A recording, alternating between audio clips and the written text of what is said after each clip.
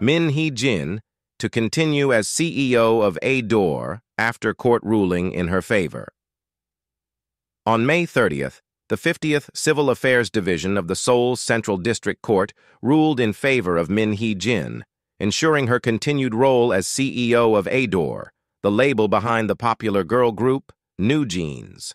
This ruling prevents HYBE, the majority shareholder, from using its 80% voting rights to force her dismissal at the upcoming shareholders' meeting scheduled for May 31st. HYBE had proposed Hee Jin's dismissal, nominating a new board of directors for Ador.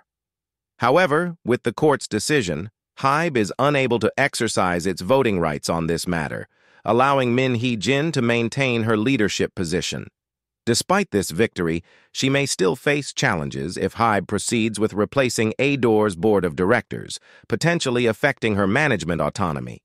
The court's decision has been met with widespread approval from netizens, with comments such as, "I'm so relieved, please stay with newjeans for 100 years," and "Hee Jin didn't win because of emotions. She won because of her contract, reflecting the strong public support for her."